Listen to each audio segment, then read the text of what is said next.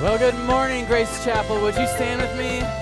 Let's begin our worship this morning with song as we sing to our God and Creator.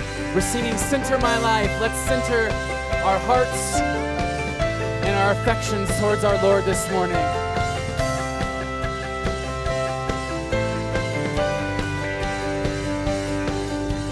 Turn my eyes to see you, Jesus, in all your glory. Turn my eyes, tune my heart to sing your wonder of how you love me. Tune my heart. Oh my God, forever you reign. Here and now, hear the sound of your name, Jesus. There is none more beautiful than Jesus. There is none more powerful. The risen Christ lifted high. Jesus now be glorified. Center my life on your name. Oh, center my life on your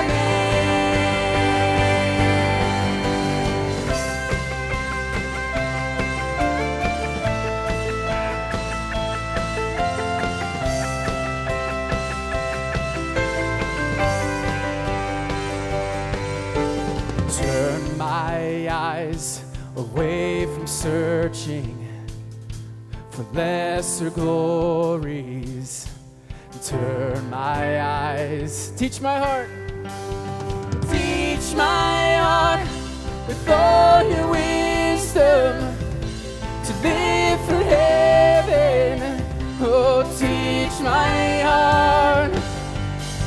Oh my God, forever you reign. Here and now, hear the sound of your name, Jesus. There is none more beautiful than Jesus. There is none more powerful. The risen Christ lifted high. Jesus now be glorified. Center my life on your name. Oh, center my life on your name.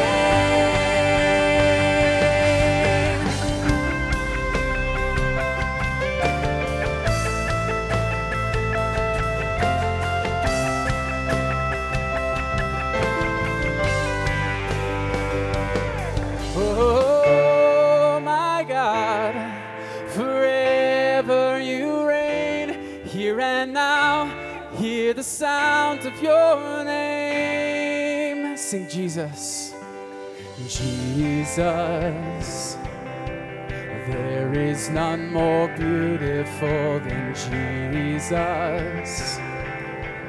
There is none more powerful. The risen Christ lifted high. Jesus now be glorified. The risen Christ lifted high. Jesus now be glorified. Jesus. There is none more beautiful than Jesus. There is none more powerful. The risen Christ lifted high. Jesus now be glorified. Center my life on your name. Oh, center my life on your name.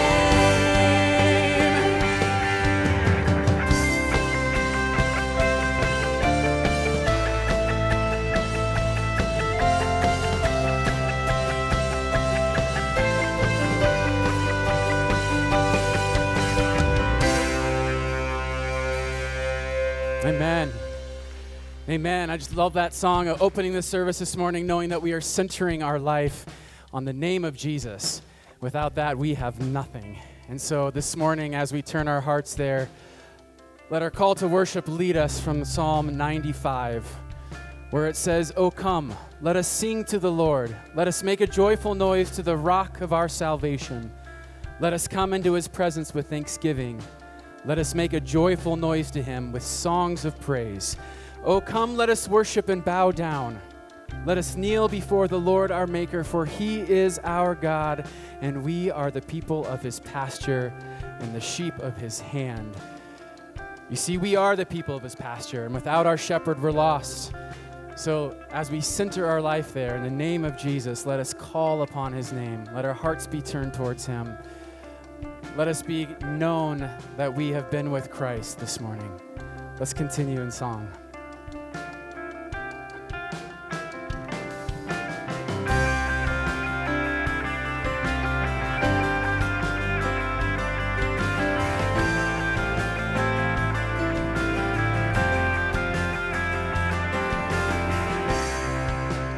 Be my life, oh, I surrender. One day is better with you than all the world.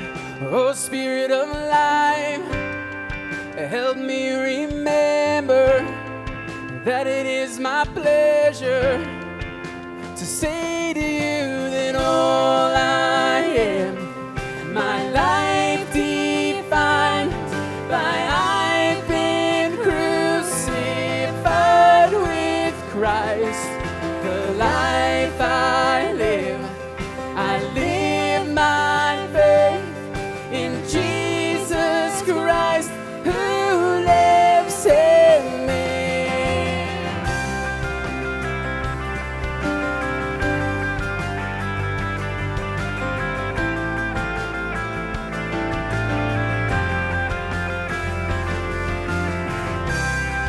When my heart grows cold and my flesh is failing, oh, the Spirit is willing to point me back to you.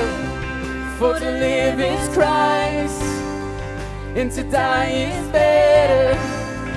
Help me remember my song to you is all I am. My life defined by I've been crucified with Christ. The life I live by faith in Jesus Christ who lives in me.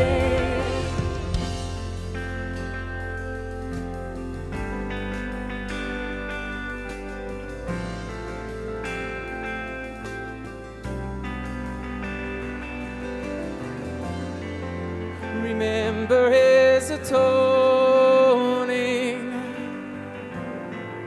his body broken for me. Remember his approval, he gave his life to save soul. Remember his appealing, my Lord is interceding. Remember if you have breath to breathe it out and praise him.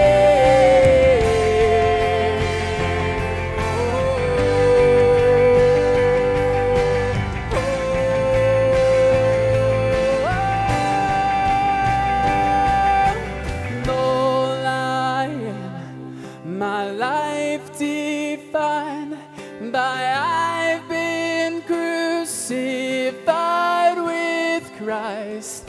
The life I live by faith in Jesus Christ who lives in me. All I am, my life defined by I've been crucified with Christ. The life I live by faith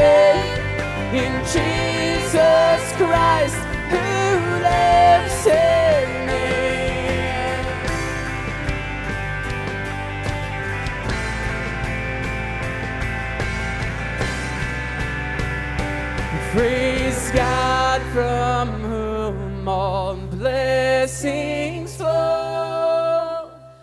Praise him, all creatures here below. Praise him above, ye heavenly hosts. Praise Father, Son, and Holy Ghost.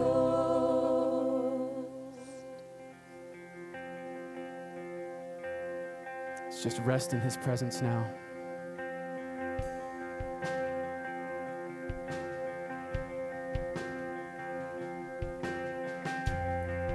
God, you are so good. We sing your praises. With all creation we join, the saints of old, those today from all around the world singing your praises, God. Praise God, from whom all blessings flow. Lord, direct our hearts as we turn towards you.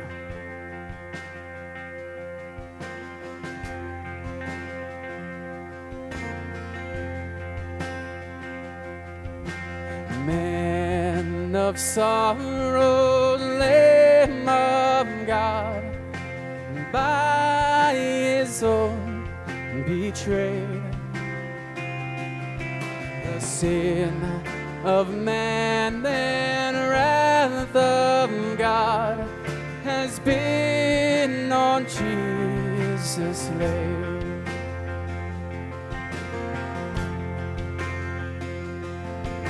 Silent as he stood accused, beaten, mocked, and scorned,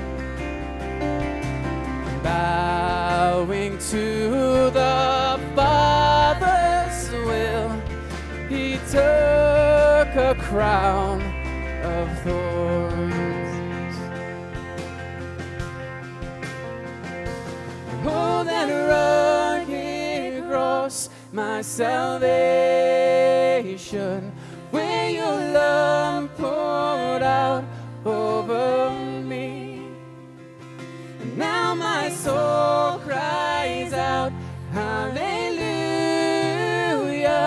praise and honor unto thee.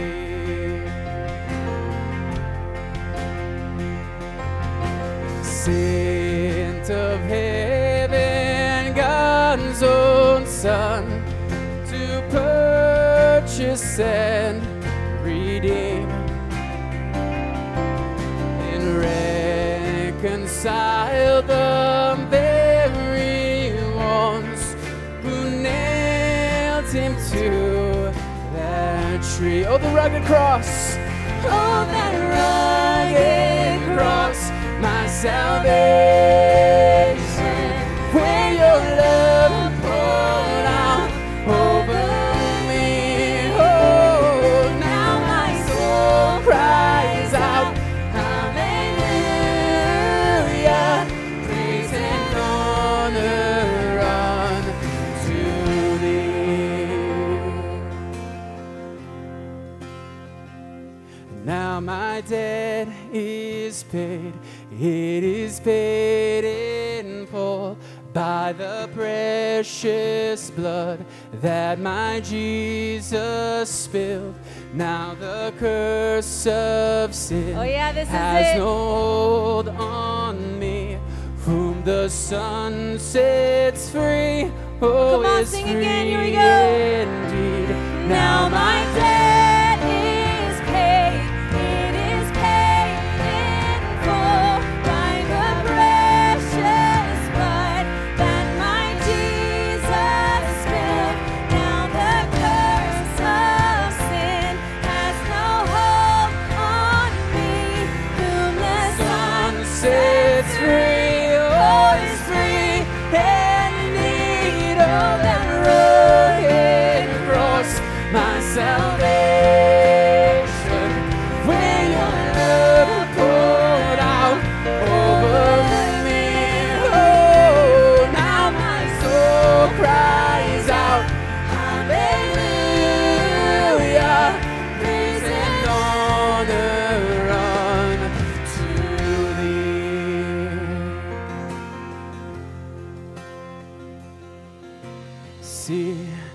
The stone is rolled away. Behold the empty tomb. Oh, hallelujah, sing.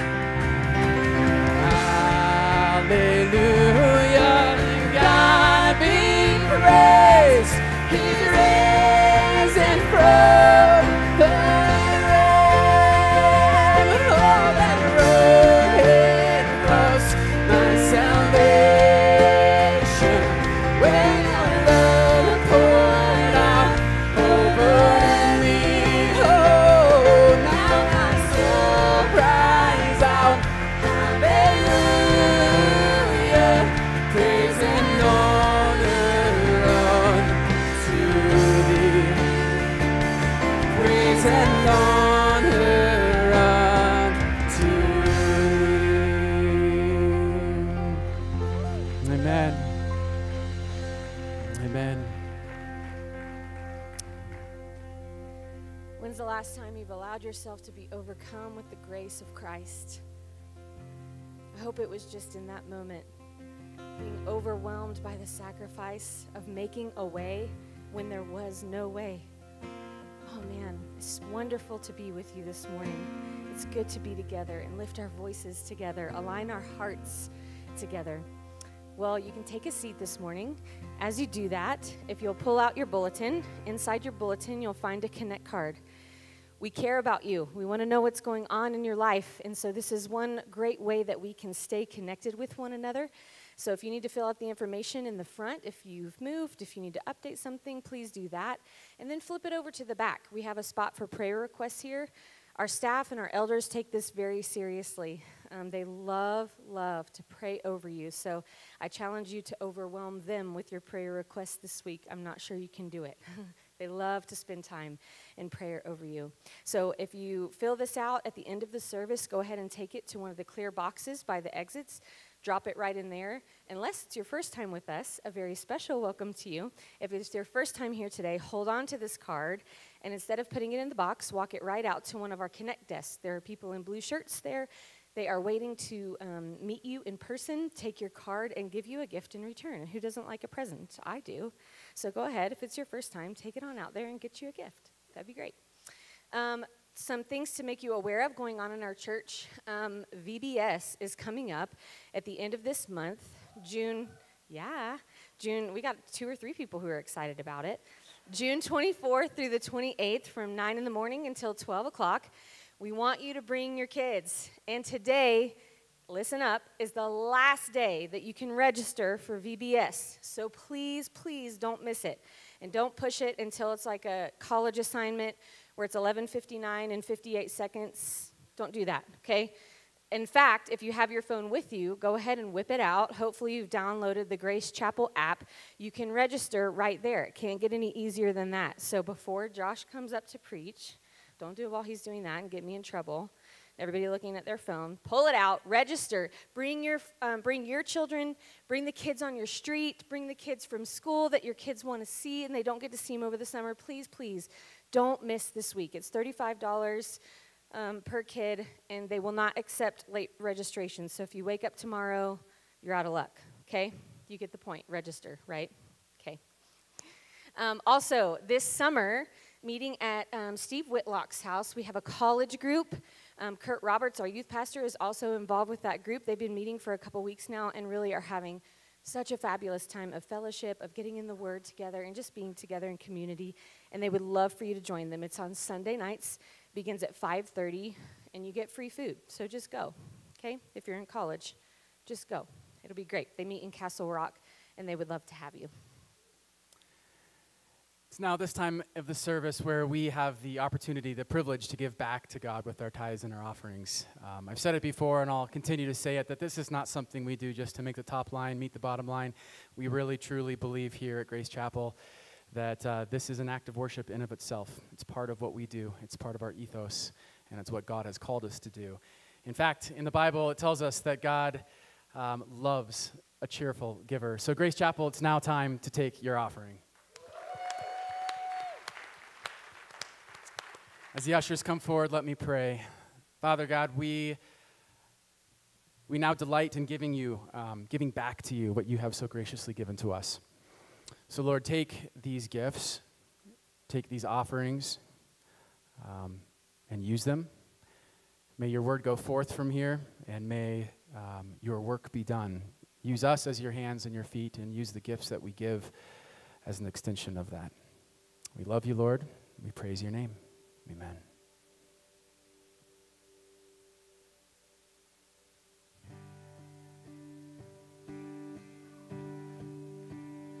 Praise the Lord.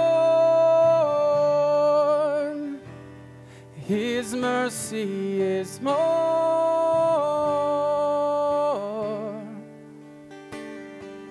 stronger than darkness, new every morn. Our sins, they are many, his mercy is more.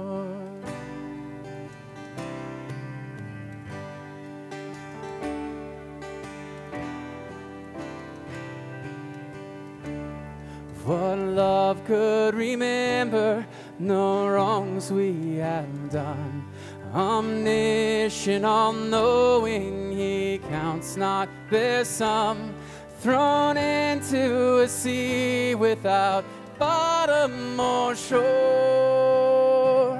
Our sins, they are many, his mercy is more. Sing praise the Lord. Praise the Lord,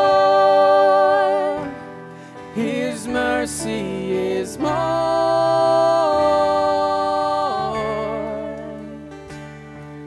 stronger than darkness, new every morn. Our sins, they are many, his mercy is more. Would you stand with me? Let's sing.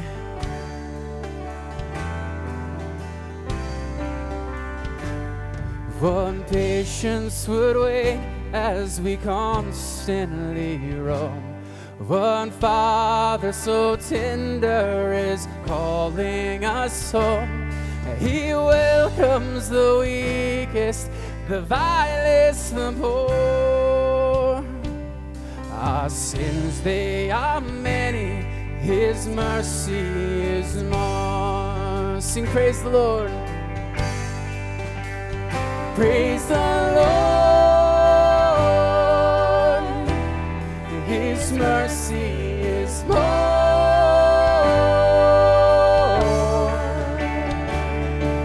stronger than darkness, new every morn. Our sins, they are many, his mercy is more.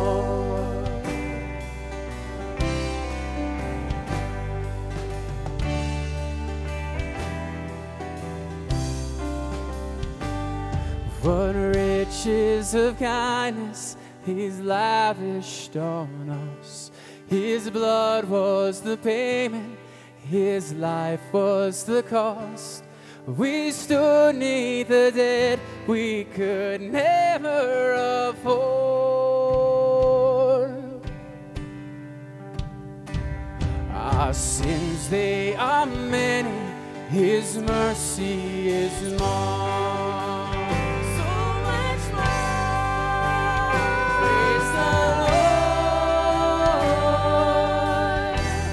His mercy is more,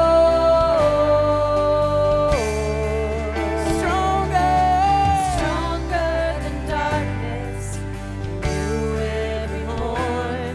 Our sins, they are many, his mercy is more. Praise the Lord, his mercy is more.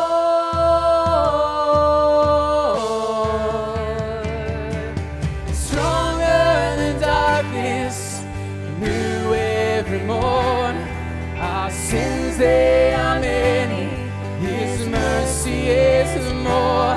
Our sins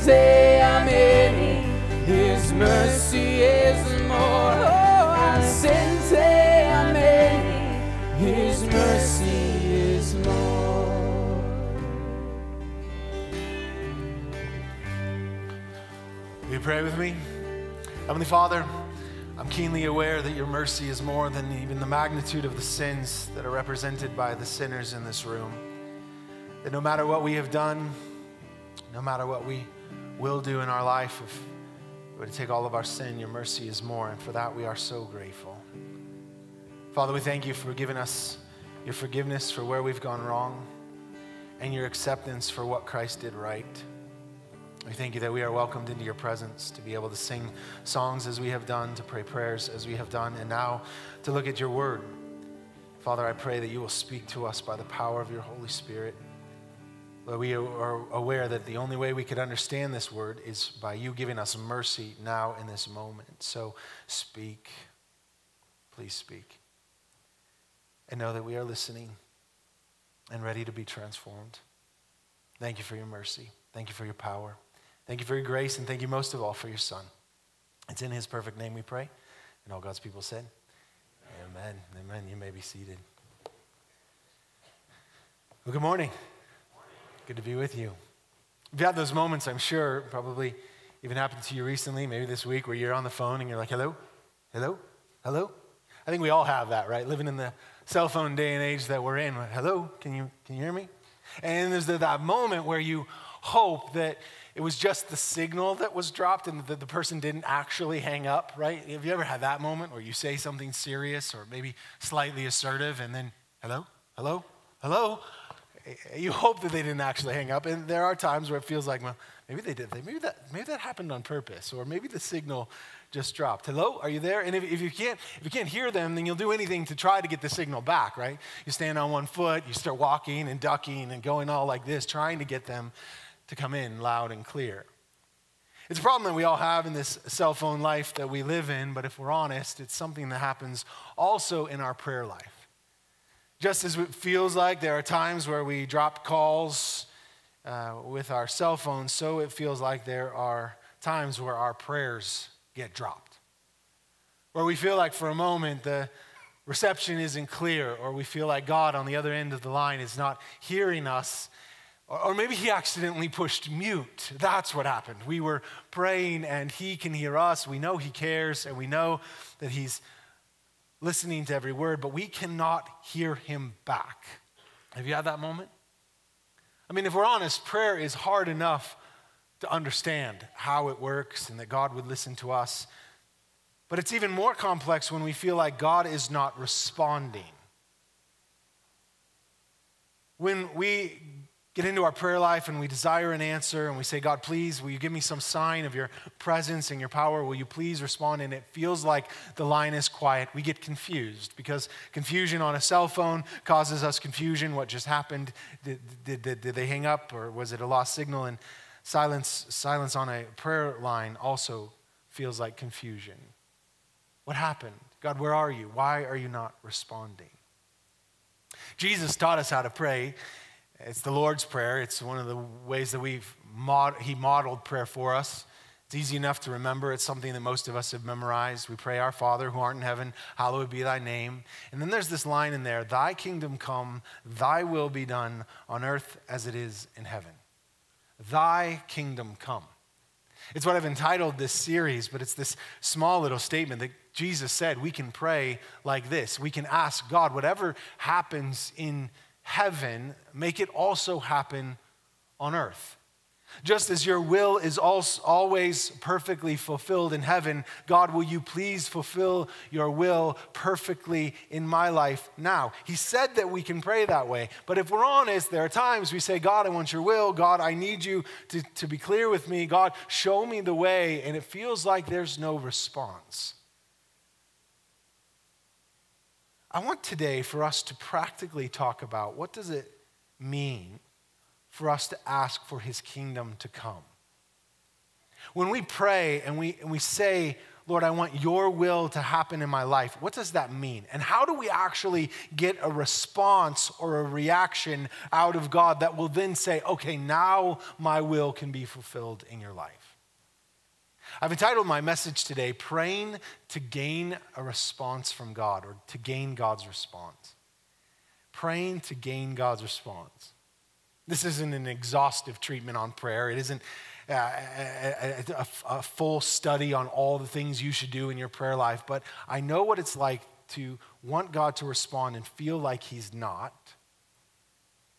And so I want to derive from this passage what it means for me to pray in such a way that God actually responds. Now, truth be told, God always responds.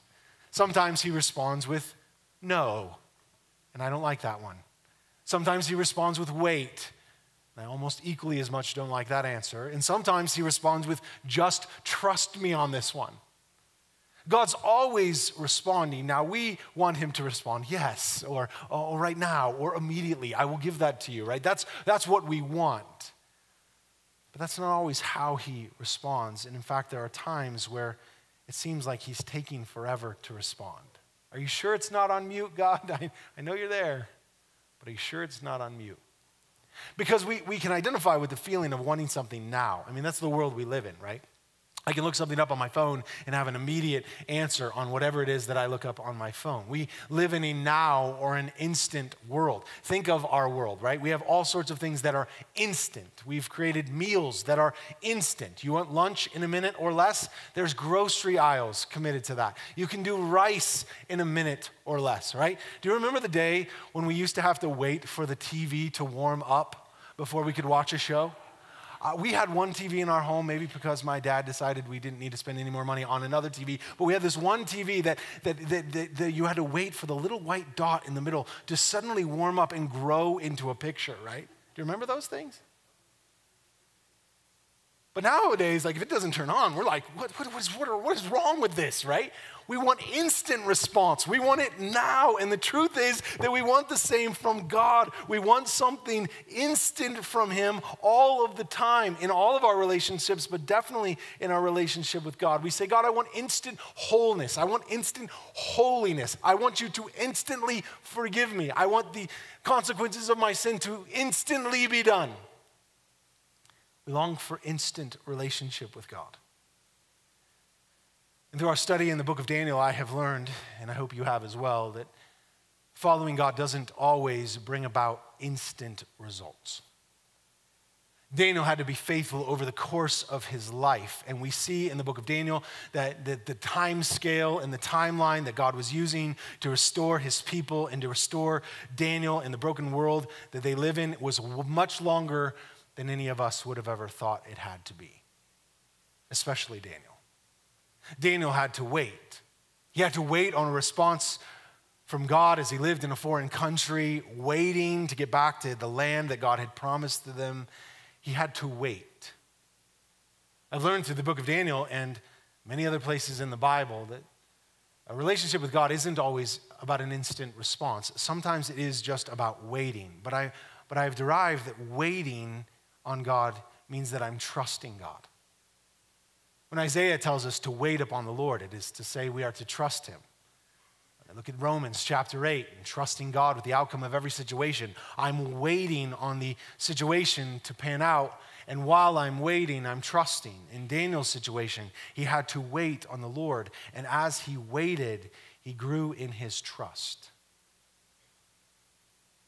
What does it mean to pray in such a way that we get God's response, even if it's not instant?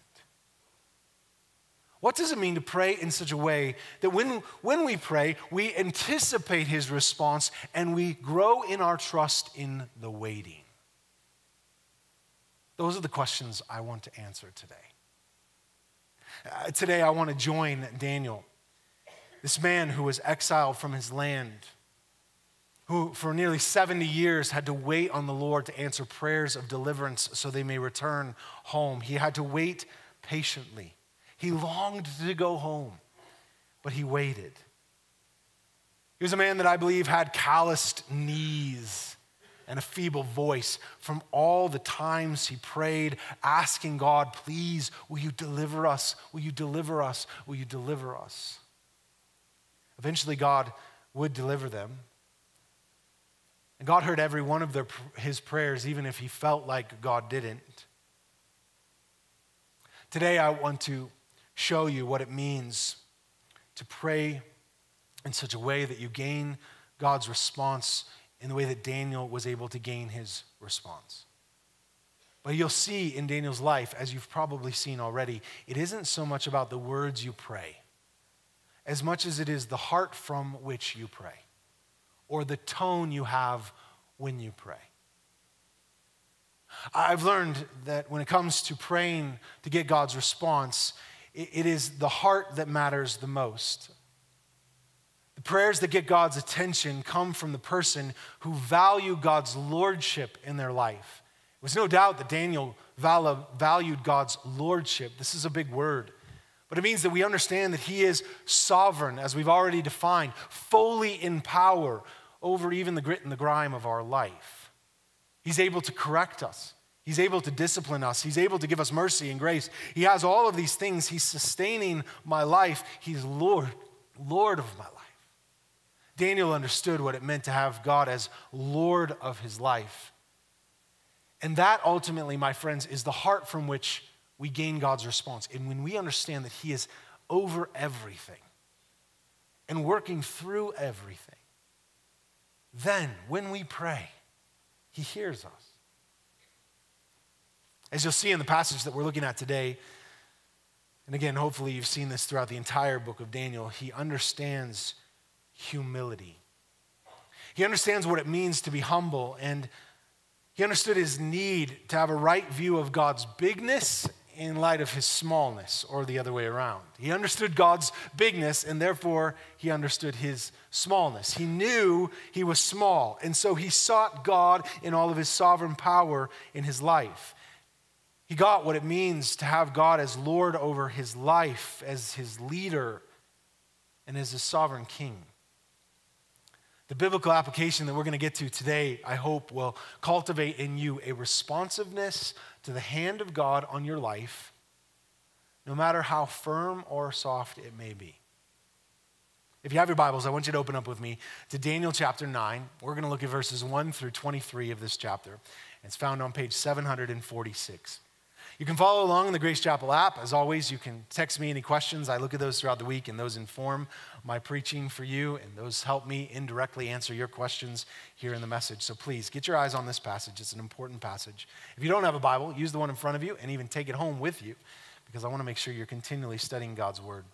And we're going to be looking at Daniel, this man who is now probably in his early 80s. We met him back in 605 BC in chapter 1. He was maybe 13, 14 years old when we first met him.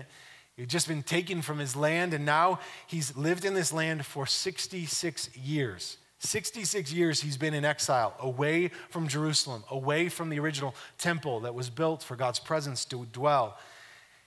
He has maybe 4 more years in exile before they're released and taken back to their promised land.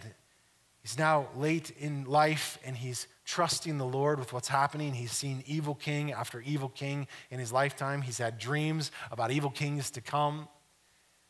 Verse 1 tells us that he's under King Darius, who was no doubt an evil king in and of himself, and one more example of God's discipline upon the chosen people, his chosen people. They had to live under one more evil king.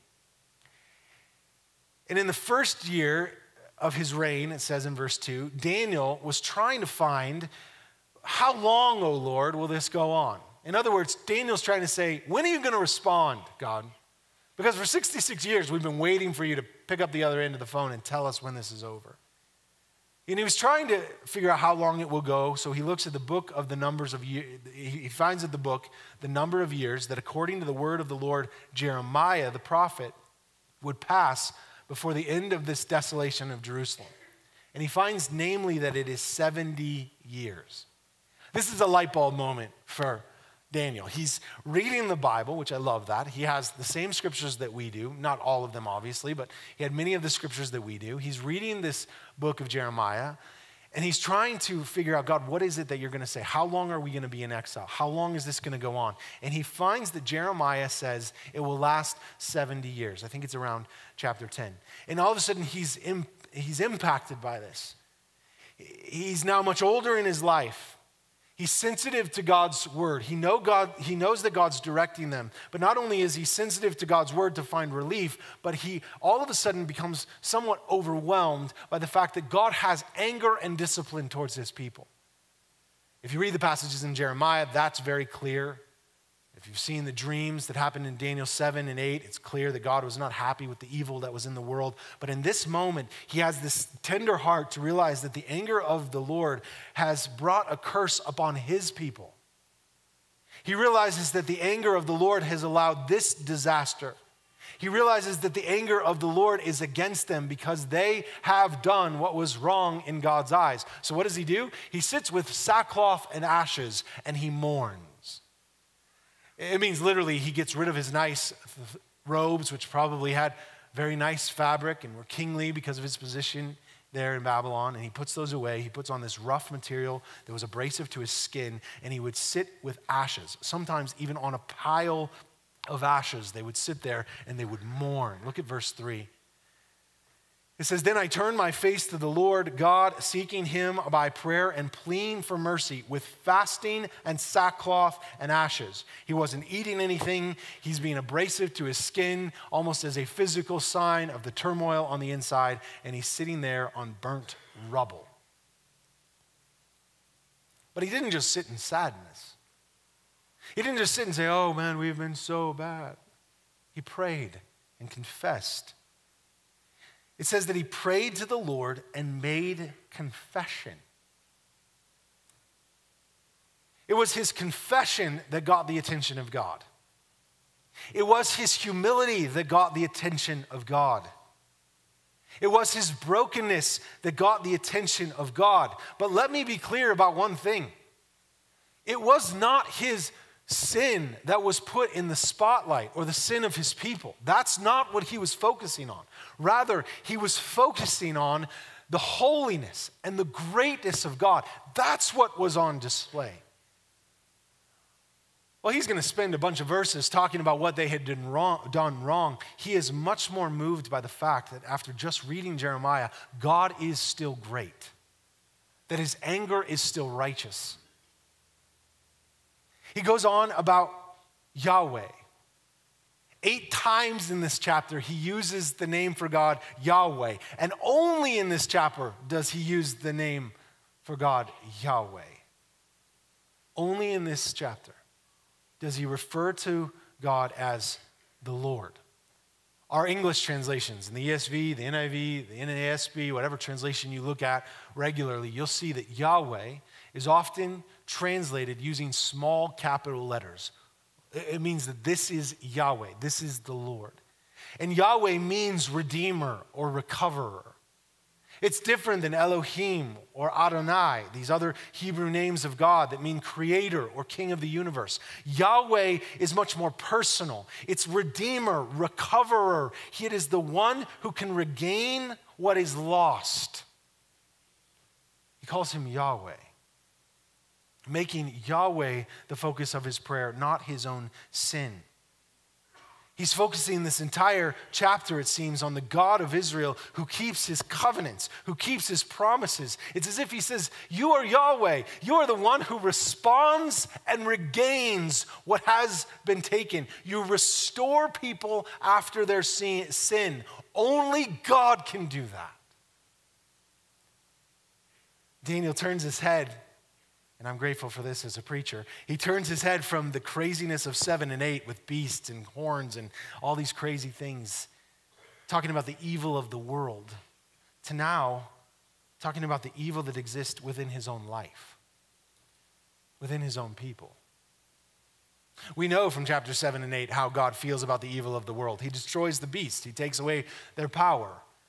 He's the Ancient of Days, the all-powerful one who comes against the evil in the world. We know that from 7 and 8. But in Daniel chapter 9, we go from the Ancient of Days, the all-powerful God, the one who has wrath and a fiery throne, to now seeing God referred to as Yahweh, a personal regainer and redeemer of what has been lost in light of sin. Daniel, with this focus on the Lord, confesses his sin, but he doesn't move too quickly past the awesomeness of God. Look at verse 4, how he starts his prayer. An application for you is this. Before I even read the verse, I want you to get this application. You can write this down, write it in the margin of your Bible even. The best prayers start with the highest view of God. The best prayers start with the highest view of God. And chapter 9, verse 4 of Daniel captures that perfectly. He's talking about the highness of God. He says, I prayed to the Lord my God and made confession, saying, O Lord, the great and awesome God who keeps covenant and steadfast love with those who love him and keeps his commandments. He prays in such a way to contrast the perfection of God with the imperfection of his people. He's going to get to the imperfection of his people, but he starts with the perfection of God. Look at the things that he acknowledges about God, just right here in this verse. He says, you are awesome. You are great. You are steadfast in love. You are faithful to keep commandments. And then look down at verse 7. It says, you are righteous. Daniel is acknowledging that God is the only one who is awesome, great, able to keep his commandments, and righteous. He's the only one that's awesome. I use that word awesome way too much in my life. I have guacamole and I go, man, this is awesome, right? I'll say things are awesome. It's an awesome day. Dude, you're awesome, right? Even my own son. My own son is here today. This is Charlie. We call him Spurgeon. I tell him all the time, you're awesome. And I didn't know he was going to wear this outfit to church today, but I looked at it during our worship set. His shirt says, Captain Awesome, right? I think he's Captain Awesome. I think you're pretty awesome. But you know, awesome is only to be used for God. He is the sum of our awe. So as awesome as I think Charlie is, there is only one God who is truly awesome. His outfit is heretical, right? It's wrong. He's not Captain Awesome. God is Captain Awesome, right? But I still love you. God is awesome. He's great. He's righteous. The best prayers start with the highest view of God, but I also believe that the best prayers have the most honest view of ourselves. They start with the highest view of God, but they have the most honest view of ourselves. When we confess our sin to God, we contrast our wretchedness, our brokenness with the beauty of his perfection. Look at verse 5. Daniel says, we have sinned and done wrong and acted wickedly and rebelled, turned aside from your commandments and rules. We have not listened to your servant, the prophets, who spoke in your name to our kings or our princes and our fathers, to all the people of the land. He keeps going all the way through verse 19, listing all the things that they had done wrong. Now, the main thing that they did wrong was that they did not listen to the voice of God. That's the main thing that they did. It's 4 times mentioned throughout all of these verses. All of it could be under that heading. They did not listen to the voice of God. So he starts by saying, God is awesome. He is great. He is righteous. The best prayers start with the highest view of God. But then the best prayers move on to the most honest view of ourselves. And Daniel begins to acknowledge several things. He said, we have sinned and done wrong. We have sinned and done wrong. We have acted wickedly, he says. We have turned aside from your commandments. We have rebelled. We have had unfaithfulness. We have not listened to the prophets. We have disobeyed. And then to be more pointed, it's kind of the same thing as disobeyed, but to be more pointed, he says several times, we did not listen to your voice. Now, my friends, this right side of this list, left side being what's true about God, right side being what's true about these people, if we look at that list, every single one of us, if we're honest people, every single one of us would say, those things are true of me as well. Honest people have to admit that we too have done exactly what is listed here. We have sinned and done wrong. We have acted wickedly. We've turned aside from commandments. We've rebelled. We've had unfaithfulness. We've not listened to the prophets. We've disobeyed, and we did not obey the voice of God. There is not one person that can look at this list and go, yeah, I'm good. I didn't do that. Liar. You did. Every one of us did that. And in 1 John chapter 1, verse 8, it says, if you go on saying that there is no sin in you, you are lying. There is no truth in you. You're deceiving yourself. So you're prideful enough to say there for a moment, I haven't sinned against God. No, you have. We all have done these things that Daniel lists about his people, and they're true about our people and us as well. We all have sinned in many ways. We all have what I call our hall of shame, a place we never like to go, we don't want to go, and we for sure don't want to give tours to other people. We don't like showing our hall of shame to anyone else because we don't want to even admit that it exists. But in Daniel 9, he takes a tour down the hall of shame, even saying 2 times in verse 7 and 8, we had shame. We had shame. Why did they have shame? Because they sinned against God. Shame is a lot like having a dark balloon in our life that hangs onto us or hangs over our head. Thank you, Joey. It's like having a dark balloon, a dark emotion, a dark feeling over us. Now, guilt is our guilty verdict. It is you have done something wrong against God and are guilty. Shame is the result that comes from guilt. We are guilty. We all have sinned. We all have done what is wicked in God's eyes. We all have not listened to his voice. That's the verdict. That's what we've done wrong. But shame is the result of that verdict in our life. And if we're honest, we try to take the shame in our life and we try to push it down and hold it down and hope that nobody sees it and keep it under the water and suffocate it. But it pops up like an evil surprise, telling us millions of lies that we're not good enough and that we can't be accepted by God. Shame is a very real emotion, and it's something that plagues most of us most of the time. Because we're guilty, because we've done wrong. And shame feels so real. You don't have to answer this, but let's be honest. Have you ever felt like that? Have you felt like you got that black balloon of shame hanging over you, clinging to you? Daniel certainly could have tried to minimize it. He could have tried to hide it. He could have said, God, there's reasons we've acted the way that we've acted, and there's some things we did wrong, and there's nothing here to look at. But he didn't. He was honest about the things he did wrong. He was honest about the shame that had clung to him so tightly. Shame does cling to us, and it gives us a sense of bondage in our life. But I say to you, my friends, it's the opposite of what God has created for us. God created for us to live free. Back in the Garden of Eden, God created that you and I would be able to be free in a relationship with God without any shame.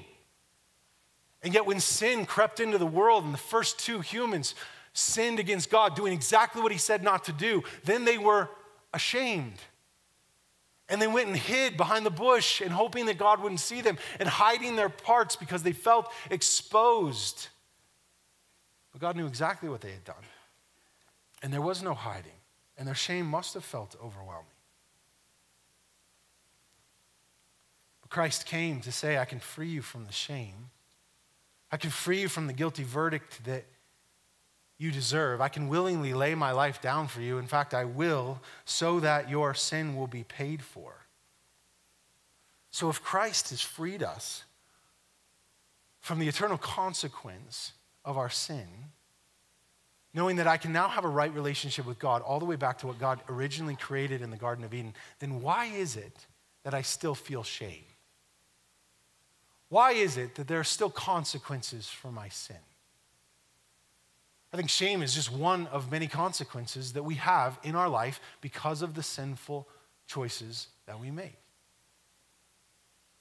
Now, I've lived long enough to know that you can choose your sin, but you cannot choose your consequences.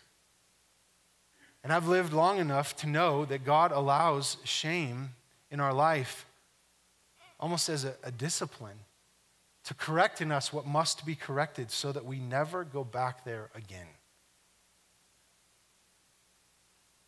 We may choose our sin, but we cannot choose our consequence. And there are seasons in our life where we experience shame, or I'm going to use a biblical word, brokenness.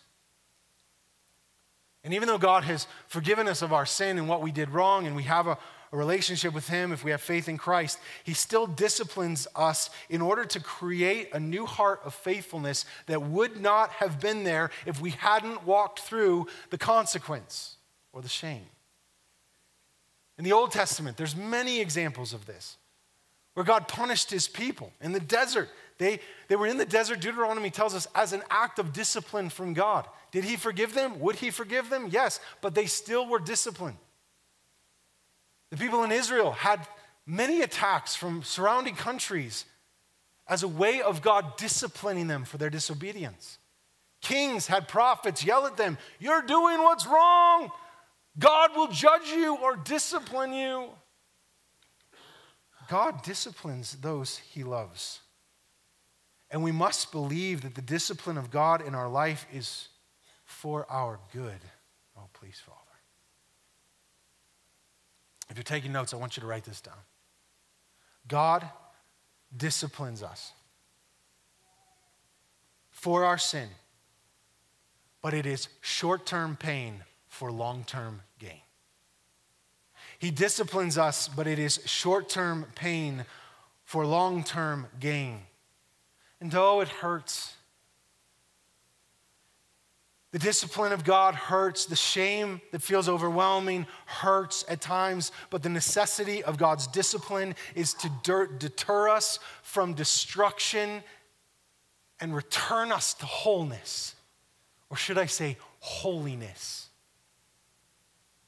He disciplines us to make us more passionate for righteousness and to make us abhor wickedness in our life. God has anger. Yes, it is true. God is loving, but he has anger. He has anger towards our sin. He has anger towards our culpability to fall into the very things he commanded that we do not do. But when we have a high view of God, it is then that we will have a low view of ourselves, or should I say a right view of ourselves, and we will acknowledge where we go off base. Our response to the grace of God isn't any more concealing or trying to justify, but rather we say, God, I got this shame that's overwhelming, and I'm broken, and I hate it, and I'm humbly asking you to correct me and change my life and return me back to a right relationship with you so that I never go back to that mistake I made in my past. Friends, I believe that shame can be a catalyst for confession. Shame can be the very thing that propels us to confess our sin to God. That was true for Daniel. Daniel confessed his sin to the Lord. Verse 20 summarizes what he did in verse 4 through 19. It says that I prayed and confessed. The NIV says, I was praying and confessing my sin and the sins of my people. Daniel models for us a few things. When we confess our sin, here's the first thing I think Daniel models for us. When we confess our sin, the anger of the Lord is seen correctly. He realizes that God's not happy with what he did. But he sees God's anger in contrast with what God's creating in him. I realize you're holy and you're angry because I'm imperfect. I realize that you're just and right because I'm wrong and sinful. I know that you're angry and I'm actually seeing it correctly, even with the shame that's got a hold of me. I realize what I did was wrong. You see, when we confess our sin and even our shame to the Lord, it's there that he begins to work in our heart a passion for the things that he's passionate about. When we confess our sin, it all of a sudden allows his anger to look like that black cloth that's spread behind the beautiful diamond. The black cloth is the wrath of God, the justice of God that I deserve, the shame that plagues me. That's the black cloth, but the diamond in all of its glowing beauty is the gospel of Jesus Christ. And when I realize his anger is proper, then I realize that the gospel is all the more merciful. When we confess our sin, the anger of God is seen correctly, but the second thing that happens is that our shame is only temporary. When we come to a place of confessing our sin, we see that the shame can and will go away eventually. Hopefully in this life, yes, but eventually forever. as we live in eternity with God.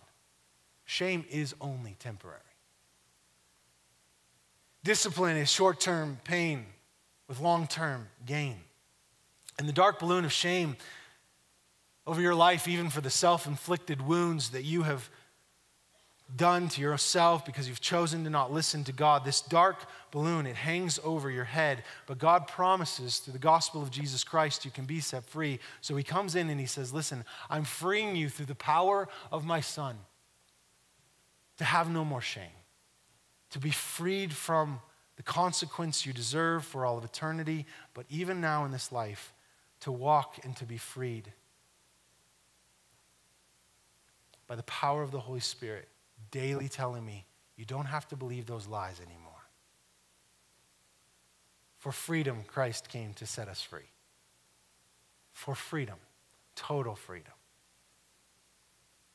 Guidelines for confessing to the Lord, or reasons to confess to the Lord. Here's top of my list. When I confess to the Lord where I went wrong, it's there that I will begin to overcome my shame and to see God's mercy more fully.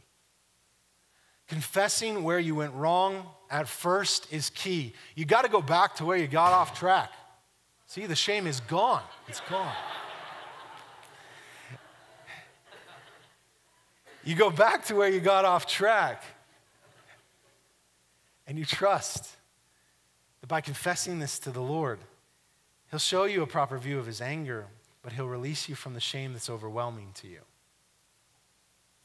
We tend to think of confession as simply telling someone else about our sin. I think it's more than that.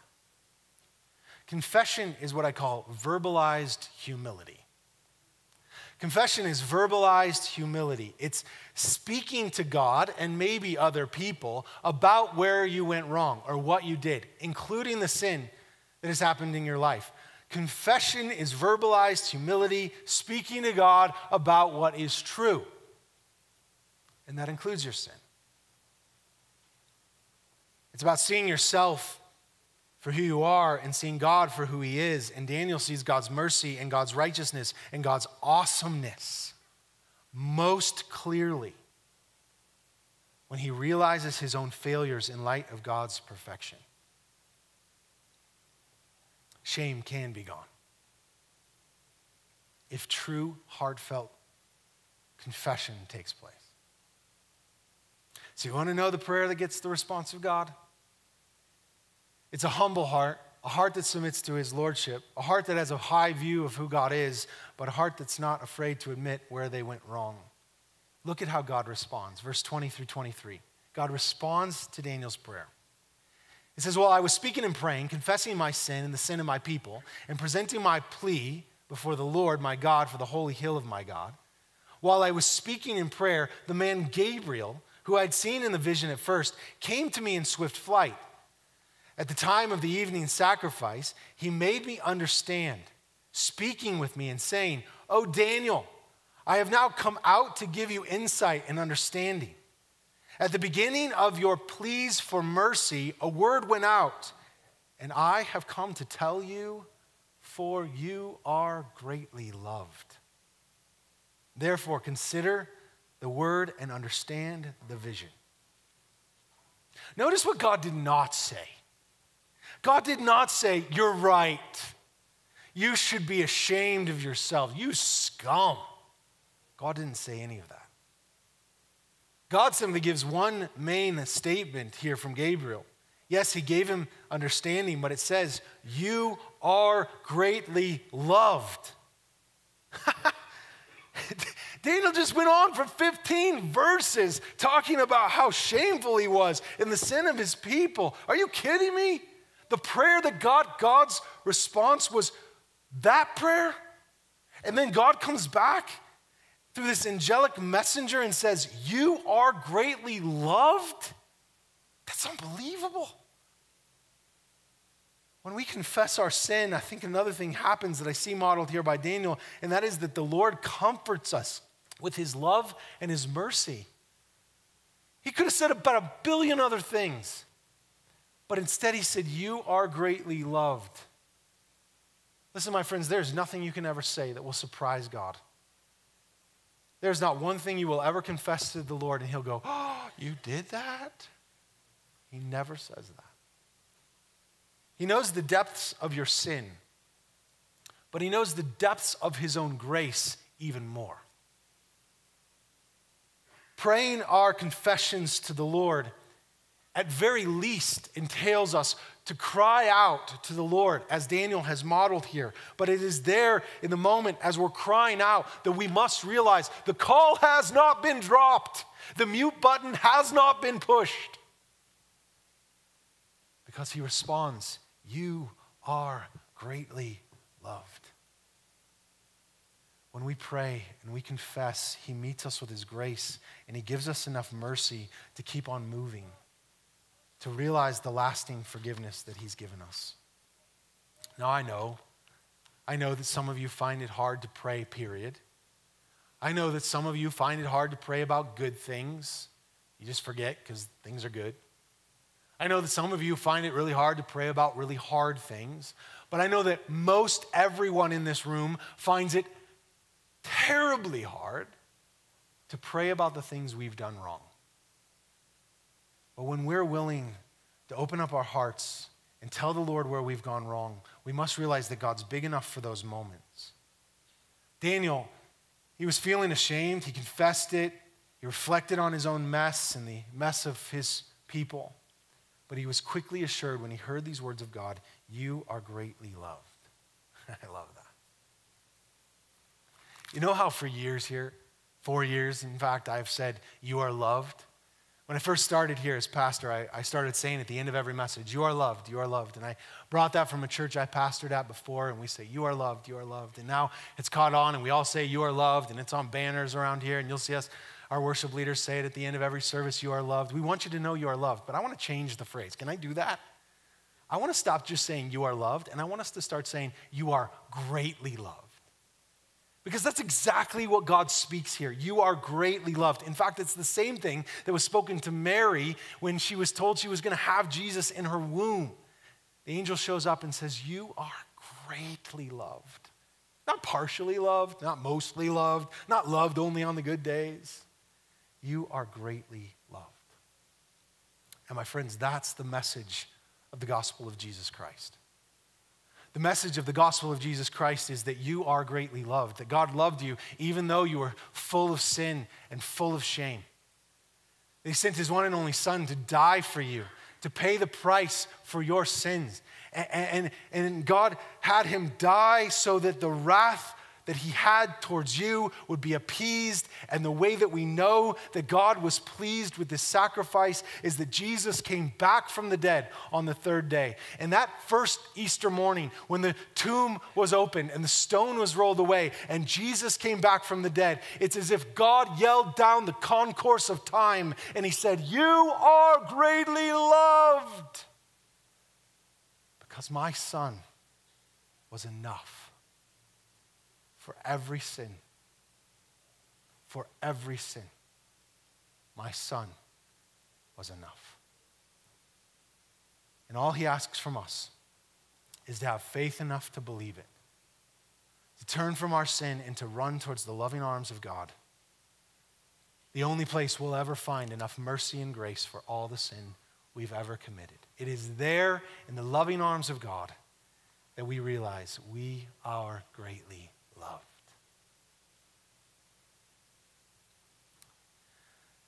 So my friends, I end by saying to you, I want you to be comforted in the love and the mercy of God, no matter what you've done. I want you to trust 1 John 1:9, which says that if we confess our sin, he loves us. It doesn't actually say he loves us, but it's written in this tone of love. It says that he's just and able to forgive us and cleanse us from all unrighteousness. Only a loving God could do that. And so while he may discipline you and correct you, it's because he loves you. And he wants to make you more like his Son. And while it may sting for a moment or a month or 3 months, the payoff is worth it. So press on. And remember that you are greatly loved. A final analogy that I think will bring this to your life as it's brought it to mine, it's been meaningful for me this last few months, is the analogy of the runner in that film, Chariots of Fire. Remember Eric Liddell in that 1981 film? He's this Scottish guy raised in China by these missionary parents. And near the end of the film, there's this running scene where he's running against these competing runners, and he's trying to run the race, to win the race, keeping his awkward stare towards God to give glory to God for his run. But he gets off balance, and he falls into the infield of the racetrack. And stop the tape for just a second. He's running this race, and then watch this. He's faced with a moment here where he has to make a decision. Do I just give up? Do I just stop here and give up because there's no way I'm going to win? Or do I get back up and do I keep going?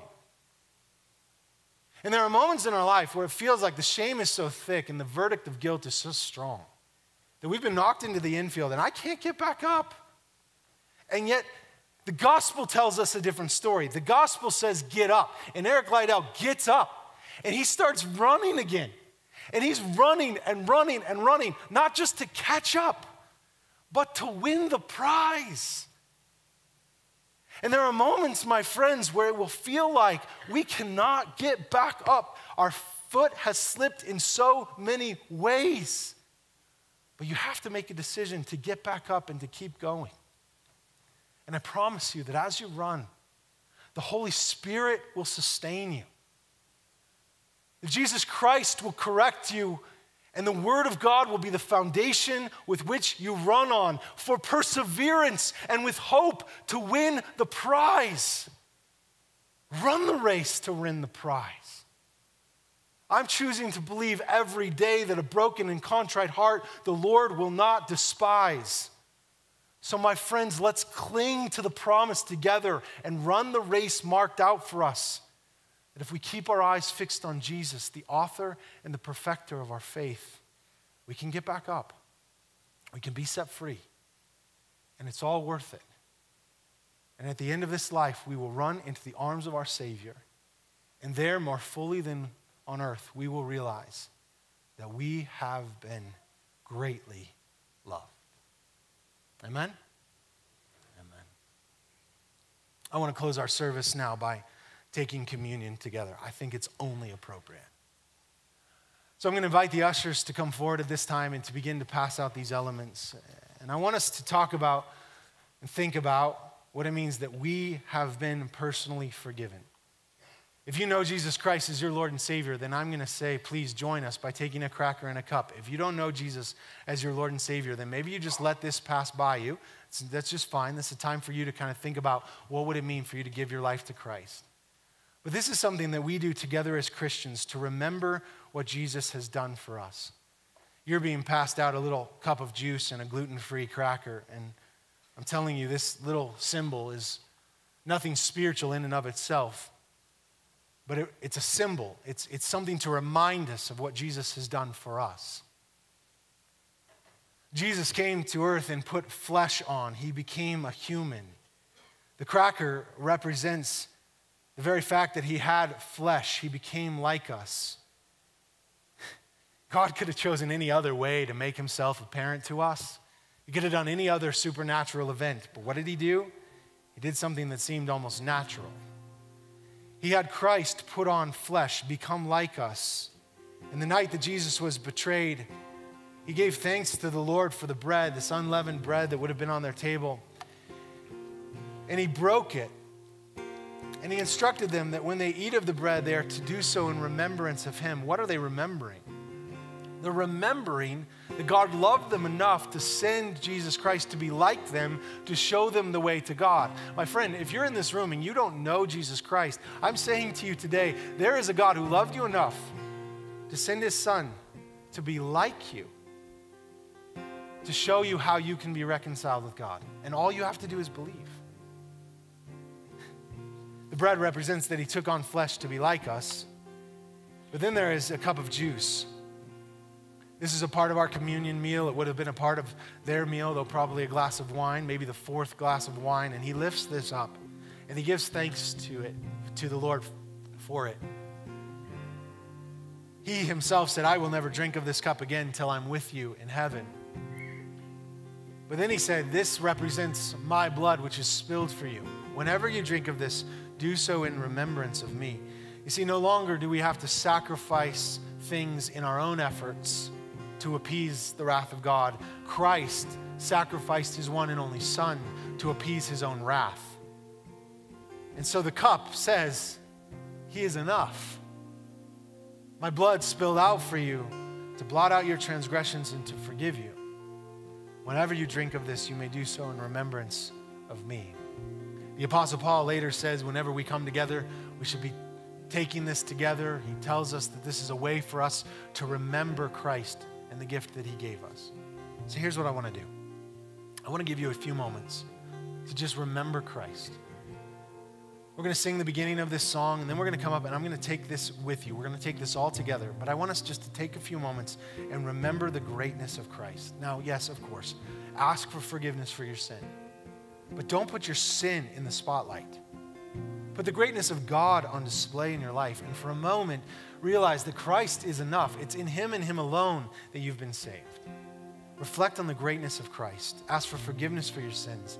In a moment, we will take all of this together.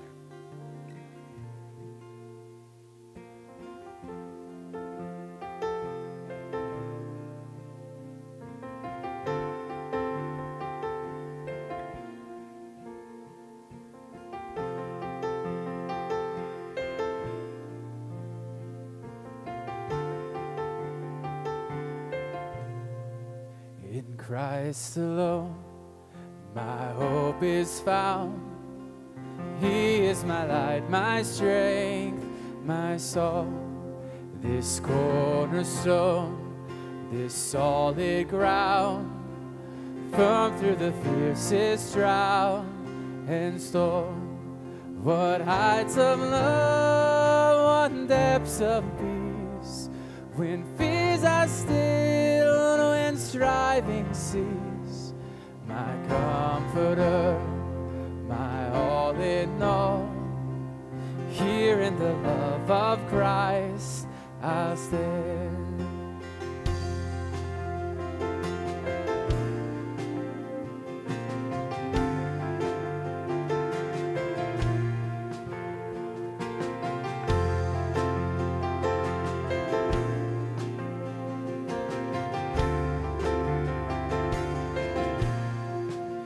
Christ alone, who took on flesh, fullness of God in helpless babe, this gift of love and righteousness, scorned by the ones he came to save, till on the cross as Jesus died, the wrath of God was satisfied, for every sin on him was laid. Here in the death of Christ I live. Oh, oh, oh,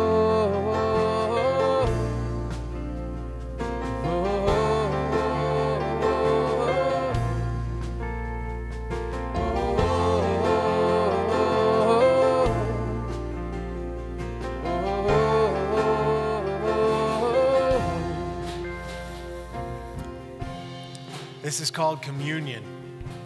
It's a way that we commune with the Lord, but it's also a way that we commune with one another.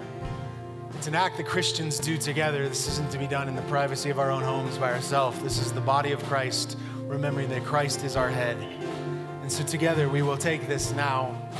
Jesus said, when you eat of the bread, do so in remembrance of me. You may eat of the cracker now.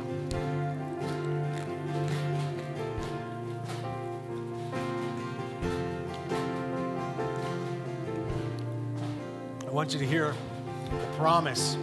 And Jesus said, I'm not going to drink of the fruit of the vine until I'm with you again. There's promise there. There's anticipation there. There's a day we will be back together with him. And the only way that we could ever have that hope is by knowing that we have been fully forgiven. So the fruit of the vine, this grape juice, represents to us that we have been forgiven by the blood of Christ. Whenever you drink of it, do so in remembrance of Christ. You may drink of this now. Oh God, our Father, Yahweh, Lord, Redeemer, Reclaimer. God, we thank you for what you have done in our life and the way that you have made us new in Christ. We thank you for Christ's sacrifice, but we thank you that he didn't stay dead, that he rose again, and that in him we can find true life. Thank you for your forgiveness. And thank you, God, that you have freed us from the power of shame and guilt. And Father, I pray that you will help us live in freedom, the freedom of Christ, that we will live in Christ alone. It's in his perfect name we pray. And all God's people said, amen. Rise to your feet. Let's sing this.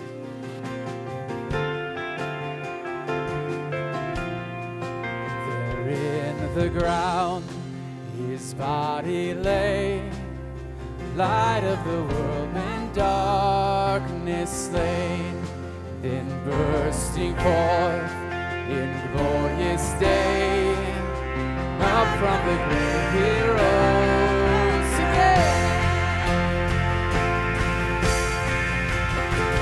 He stands in victory, since Christ has lost its grip on me. For I am his, and he is mine, bought with the precious blood of Christ.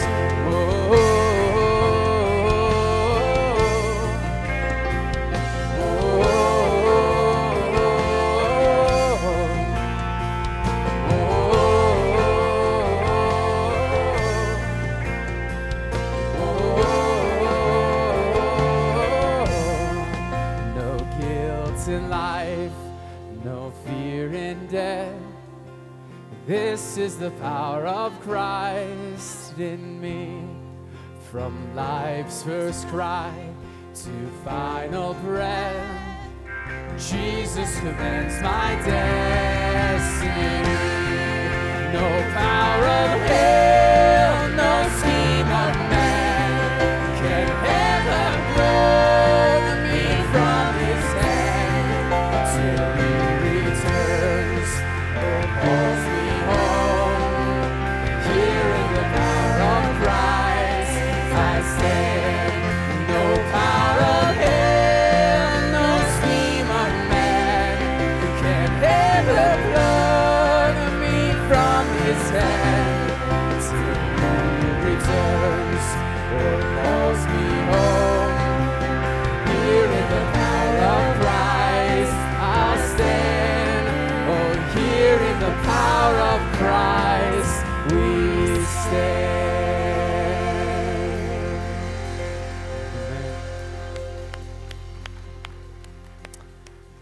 All right, church. Well, as you leave from these walls, know that you are not just sort of loved, not kind of loved, just so loved. You are greatly loved. Have a wonderful week.